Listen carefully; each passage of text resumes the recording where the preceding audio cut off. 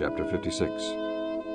Thus saith the Lord, Keep ye judgment, and do justice, for my salvation is near to come, and my righteousness to be revealed. Blessed is the man that doeth this, and the Son of man that layeth hold on it, that keepeth the Sabbath from polluting it, and keepeth his hand from doing any evil. Neither let the son of the stranger, that hath joined himself to the Lord, speak, saying, The Lord hath utterly separated me from his people. Neither let the eunuch say, Behold, I am a dry tree. For thus saith the Lord unto the eunuchs that keep my Sabbaths, and choose the things that please me, and take hold of my covenant, even unto them will I give in mine house and within my walls a place, and a name better than of sons and of daughters. I will give them an everlasting name that shall not be cut off.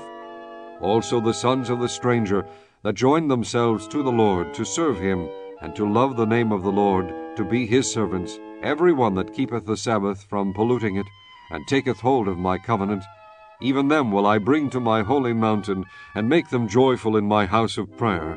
Their burnt offerings and their sacrifices shall be accepted upon mine altar, for mine house shall be called an house of prayer for all people.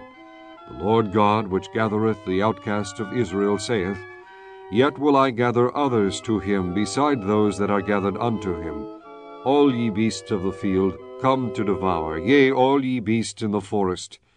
His watchmen are blind, they are all ignorant, they are all dumb dogs, they cannot bark, sleeping, lying down, loving to slumber. Yea, they are greedy dogs which can never have enough, and they are shepherds that cannot understand. They all look to their own way, every one for his gain, from his quarter. Come ye, say they, I will fetch wine, and we will fill ourselves with strong drink, and tomorrow shall be as this day, and much more abundant.